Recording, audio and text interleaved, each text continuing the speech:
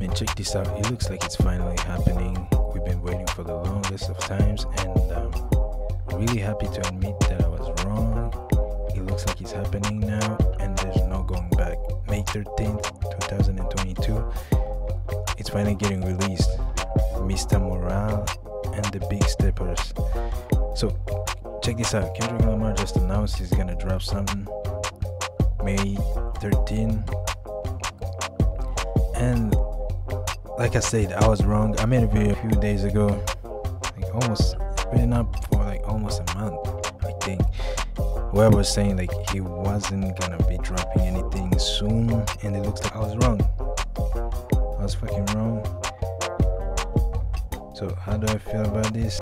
I still don't want to get my hopes up, especially when an artist hasn't dropped music in a long time. Not that I don't think he's capable or I think he's gonna be trash. It's just in the few years when he was gone, he wasn't releasing any music. I don't think he did anything to keep me personally interested or hoping for something. I really don't want to go into this album with an expectation, sort of. I think he's gonna come up with some, especially going with the name Mr. Morale and the Big Steppers. I don't know. Some people are guessing that it's going to be like him, like he's gonna be playing a character like Mr. Morale and the Big Steppers. It's basically his band, or maybe it's Mr. Morale and the Big Steppers, as if somebody who gives the morale and the Big Steppers. Some people actually do the thing. Like there's somebody gives morale who's gonna be encouraging people, and there's people who actually do stuff.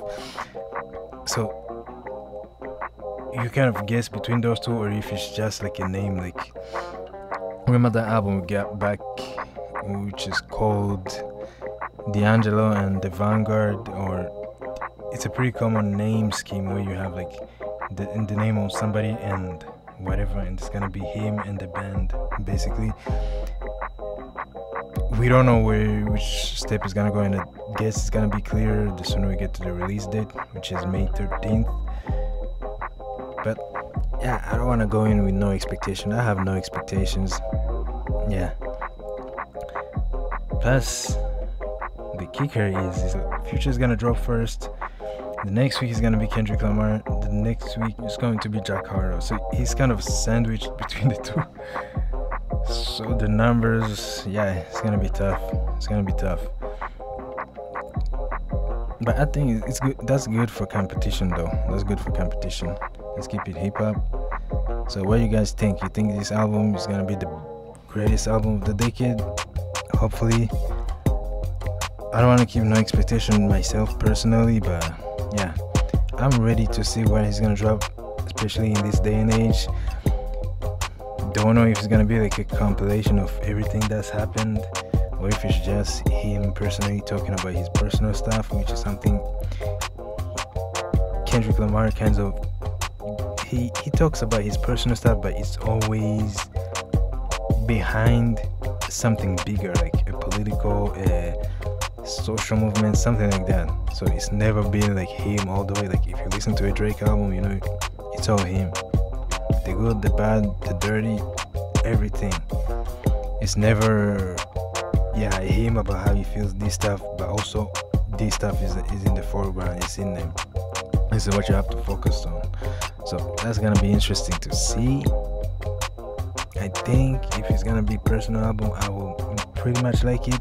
Like I said, even with J. Cole, I want that personal album, dude. I want that personal album.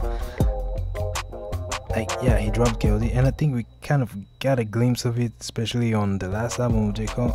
I hope Kendrick is able to do the same thing with this new album, displaying new material. The new flows he showcased on the Baby Kim pictures, sorry, I didn't like those. Hopefully he's gonna do better than that. So what you guys think? Comment below, let me know, and stay hydrated. Peace.